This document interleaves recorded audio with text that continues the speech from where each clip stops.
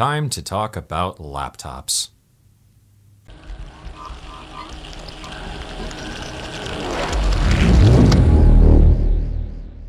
What is up, dogs? It's Cameron with Venus Theory, and today we're here to talk about laptops for music production. This is another popular question on the channel is, computers for music production. What laptop should I get? And blah, blah, blah, blah, blah. So I figured I would share with you guys my recommendation and my laptop that I use for production and live performance stuff and lots of other things. In recent years, and I'm sure you guys have noticed this, computers have gotten really powerful. Like the moment I put a 1070 in my desktop, I'm still fairly certain that this is the pinnacle of technology and it's all downhill from here. And I'm only like 24 and I already feel old and computers are too powerful and it's all going to become self-aware and blah, blah, blah. But anyways, back on subject, let's talk about laptops. So my laptop for music production and stuff is this guy right here. This is an MSI GS63VR6RF. Yeah, model name right there. Anyways, this is probably my recommendation for music production. And this is a bit pricier, but it does come with a lot of advantages. When you're looking for a laptop for music production, there are a few pretty specific concerns, because a lot of producers now I've noticed only produce on a laptop. Like they don't even have a desktop half the time because laptops have become so damn powerful. But there are some downsides to laptops. Usually they're not as powerful. They don't have enough horsepower behind them.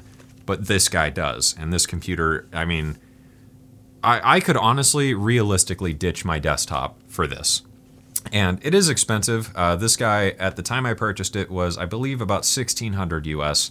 But I'm sure the price has probably dropped by now. It's been a year, maybe a little more, since I purchased this. But anyways, this guy right here has so much power behind it. It's got a 6th gen Intel i7, 16 gigabytes of RAM, 256 gigabyte solid state drive, and a 1 terabyte hard drive. And a GTX 1060, 6 gigabyte, I think, is what's in there. There will be a link below to check out the laptop. But this guy is definitely my recommendation because this has just so much power to it and it can run anything I can throw at it.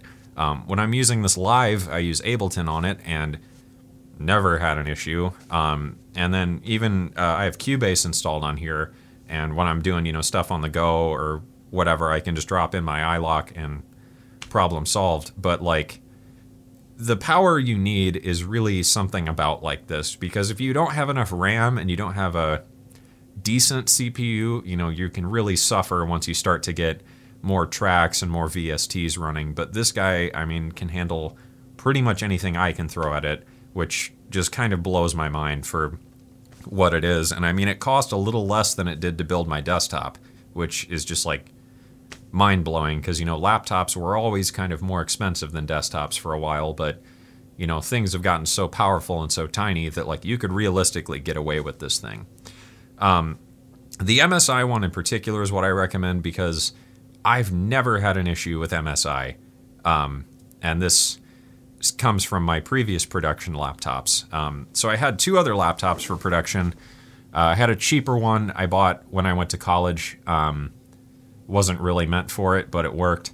And then I bought a Lenovo something or other, and this was big 17-inch, 17.5-inch, something like that display, awesome screen, GTX 900 something, really powerful laptop, and it died.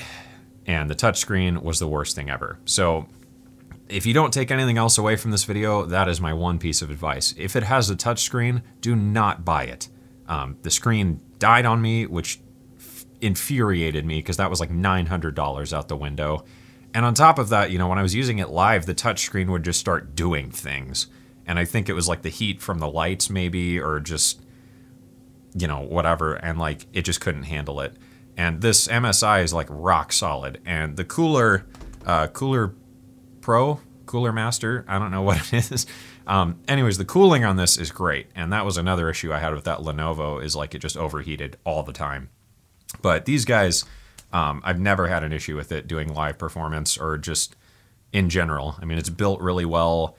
and I've never had an issue with MSI's RMA service because I had the hard drive on this fail. It just wouldn't read it from the SATA connection, and sent it back, got it back, no problems. I know I've read some things on the internet where people had a lot of issues with MSI, so your mileage might vary, but I've had nothing but good experiences with them with this laptop, motherboards and other stuff I've got through them. And honestly, if I had to buy a music production laptop today, this would be my go-to, because the Alienware stuff, while it's really nice, the price is just astronomical for what it is. And then, you know, going below that and not getting like a gaming laptop, I haven't found another computer out there that's like sub $1,000 that like I would purchase. So, I mean, out of my recommendation for a price range, I would plan for at least $1,500 to get, you know, a decent gaming laptop. And, you know, gaming laptops, like I've said, have just become so freaking powerful anymore that like this thing could totally replace my desktop if I wanted it to. And that's just what's great about it. So, you know, if you save up for it, I think this would be the worthwhile purchase for any level of producer. If you're super fresh, it's quite a bit of money. But if you are further along in your production career, this would be my go-to. Like if I was buying it all over again, this is the exact same choice. MSI has other models out now, and price-wise versus value and performance, this is still like my #1 choice out of all the laptops out there for production. And I had to cut the video. But anyways, guys, that is it for this video. So thank you for watching, and I hope you found this helpful. As always, be sure to like and subscribe, and I will see you guys again soon.